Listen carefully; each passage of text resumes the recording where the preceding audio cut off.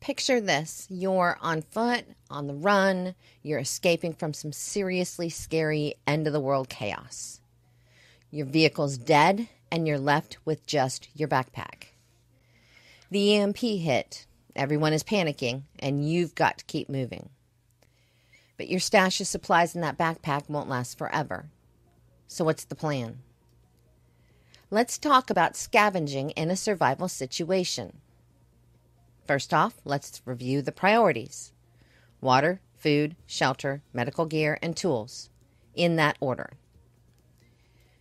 Water's non-negotiable, so find a clean source ASAP. Next, food. Canned goods are great, they last, but they're heavy. Think about it, hauling around a big can of beans all day? Not fun. So we need calorie-dense, lightweight options.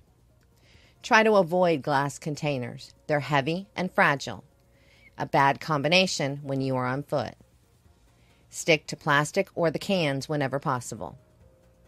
And on your search, look for Ziploc bags.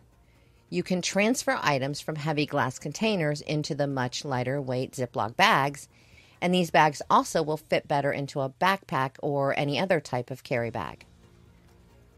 And when it comes to packing your scavenged items, stuff that bag as full as you can. You can always ditch stuff later if you need to. Even find rope or any other cordage and tie things you find to the outside of the backpack if you have to. Now let's talk some specifics. Canned goods are usually your best bet. Look for stuff like corned beef hash, which is packed with calories and protein. Tuna's another winner for that much needed protein boost. And don't ignore canned chicken or even salmon. Peanut butter's also loaded with protein, salt, and fats. Carbs are crucial too, especially if you're hauling a heavy pack. Ramen noodles might not be gourmet, but they're light, they taste good, and they put food in your belly. And hey, in a survival situation, beggars can't be choosers. Don't forget the coffee. Instant, lightweight, and a definite morale booster on rough mornings. And let's not overlook cooking oil. It's not just for frying. In a pinch, it can be a candle, a heat source, and a lifesaver. Then there's hygiene. Look for items like soap, hand sanitizer, toilet paper, and even feminine hygiene products. Additionally, consider scavenging for items like trash bags or buckets for waste disposal and makeshift toilets. Depending on the situation, security may become a concern. So also look for items like weapons or defensive tools like pepper spray or even spray cans of chemicals to protect yourself from potential threats.